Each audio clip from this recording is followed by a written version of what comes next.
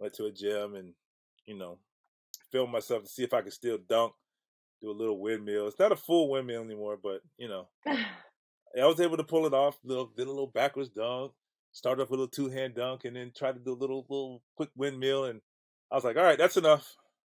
Back was hurting.